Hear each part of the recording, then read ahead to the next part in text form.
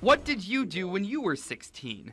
Zack Banack from Brewerton makes video games which are available on iTunes, and he's not even out of high school. Right now I'm in a basic introductory to video game design course where we just learn the basics of game development. We've made a few small prototypes, but nothing substantial. Although one of his games, Jetpack, appears basic like an old Nintendo game, everything about it is substantial.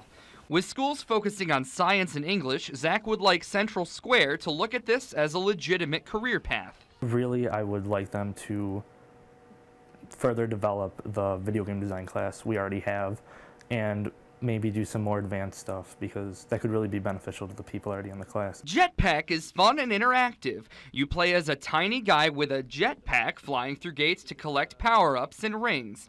Zack's violence-free games have no cost on Androids and are only 99 cents for the iPhone.